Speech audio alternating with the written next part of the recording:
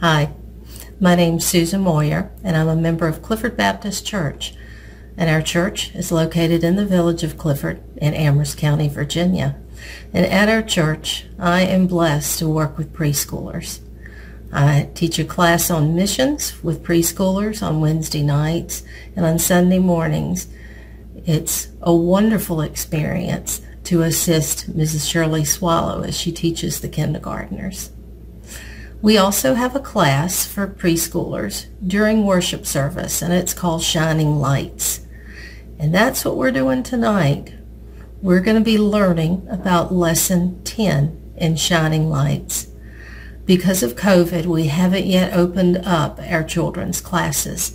So packets for Shining Lights are being prepared. They're left in the airlock, which is at the front door of our church.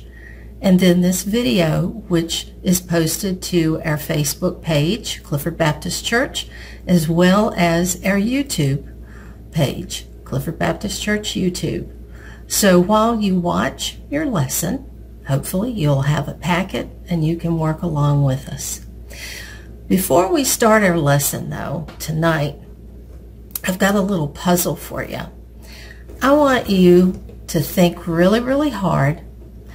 What does a fishing pole, this is an old fishing pole, but what is a fishing pole and a piece of paper and a pen? What do these have in common? We can kind of figure out the pen and the piece of paper, but where does that fishing pole play in? Well, I think tonight, if you listen pretty carefully to the lesson, by the end of the lesson, you're going to know the answer to this. So here we go as we explore the Bible. Tonight, we are going to talk about the book of 1 John. So did you know that there are 4 books in the Bible with the name of John? John, 1 John, 2 John, and 3 John. A lot of books named John in the Bible. And they were all written by one man. Can you guess what his name was? Yeah, his name was John. Who else would have written them? Well, who was John? Well, John started out as a fisherman, and he and his brother fished. And one day, Jesus came along, and Jesus asked John if he would be one of his special helpers to help him teach the people about God and to help him do his work on this earth.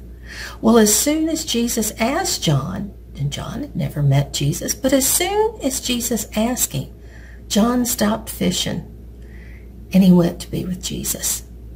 He learned so much from Jesus, and he went to meet people with Jesus and to help teach those people about God and how much God loves us. Well, John and Jesus got to be really good friends because they spent so much time with each other.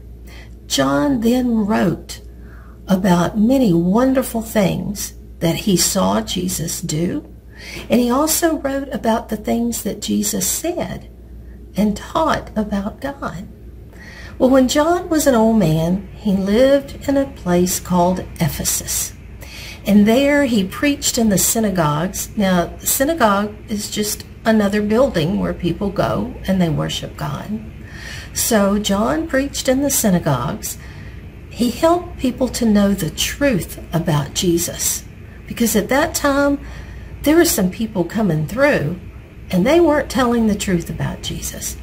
But John knew the truth, and he wanted the people to know the truth. So not only did John preach in the synagogue, but he began to write letters.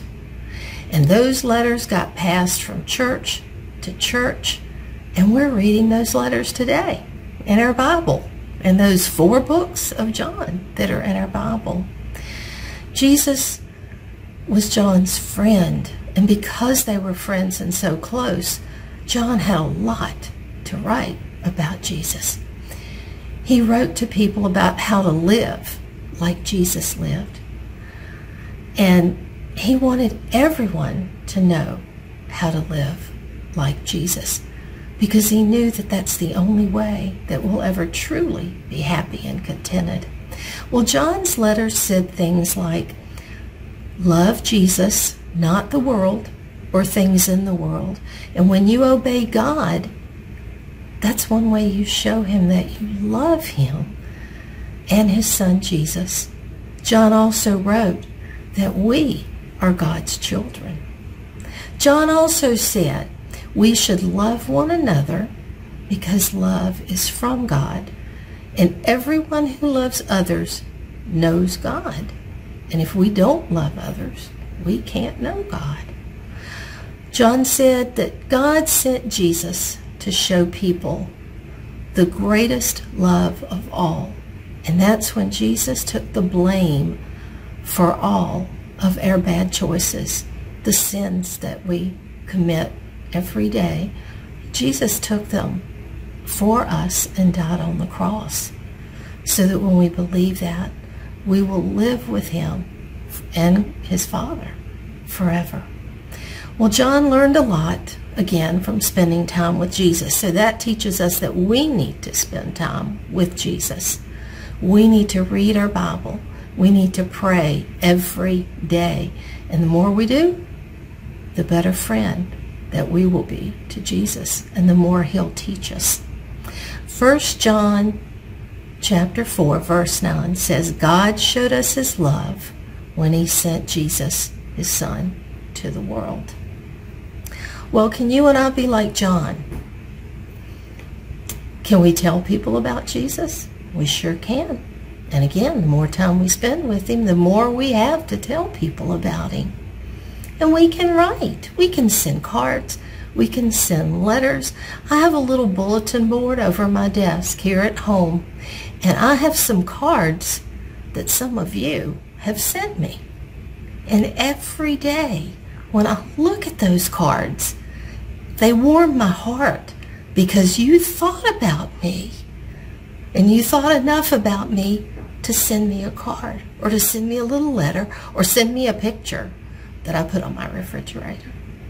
So see, when we tell other people about Jesus, when we do things that Jesus would have done, like reaching out to people, the things that John did by reaching out to people to talk to them, to write those letters, and those letters are still here, then we are showing the world how much God loves us and what he's done for us. So, have you figured out the puzzle? To figure out what the fishing pole and the piece of paper and the pen, what they all have in common about this lesson? You got it, didn't you? John started out as a fisherman. When Jesus came by and called him to be his special helper, John put the fishing pole down.